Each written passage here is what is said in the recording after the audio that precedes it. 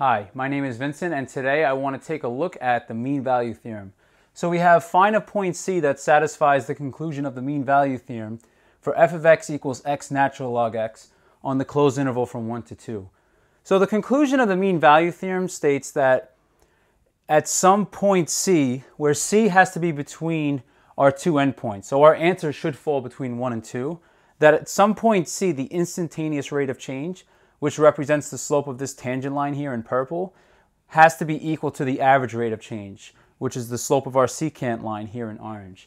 So to apply this theorem here, we need to find the average rate of change for our function f of x.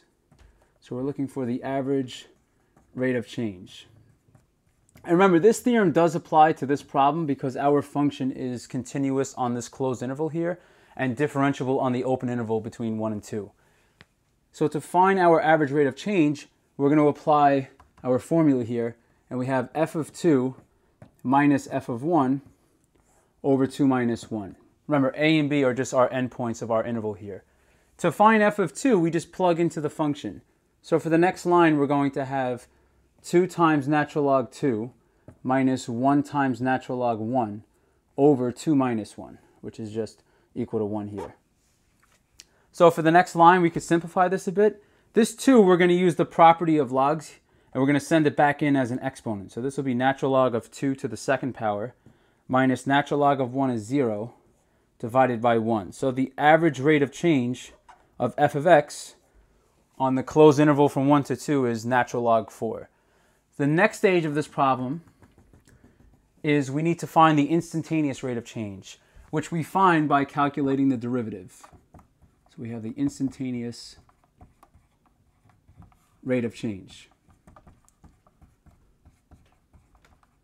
So for this part here, we have f of x equals x times natural log x.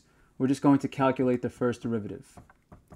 So to find this derivative, we need to use product rule. And we have the derivative of x is 1 times natural log x plus x times the derivative of natural log x is 1 over x.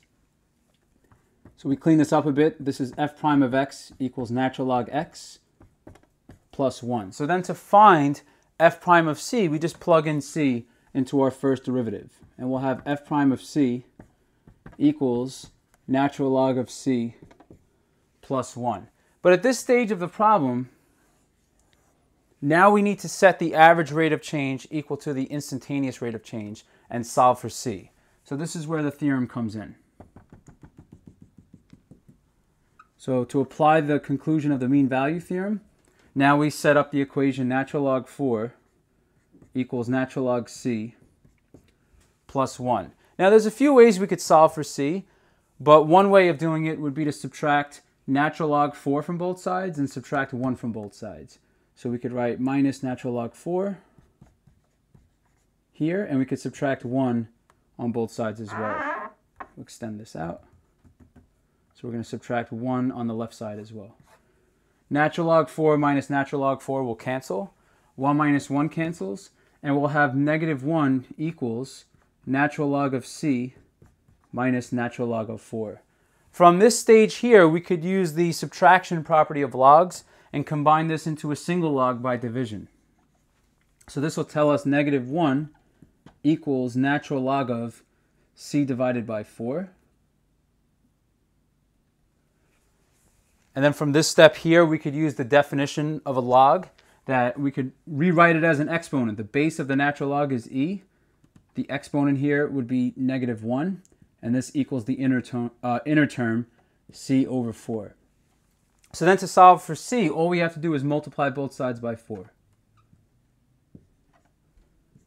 This will cancel, and c is equal to 4 times e to the negative 1, or we could simply write this as 4 over e. So this is our final answer to the problem. Our c value is 4 over e. And if you needed to check, notice e is equal to 2.718, and it just is an infinite string that goes on without a pattern. It's an irrational number. But if we divided by that quantity, it would throw us between 1 and 2. So this is extra confirmation that our answer is good here. Okay, well, this is going to conclude this video on using the mean value theorem. Thank you all for watching, and I hope that this was helpful.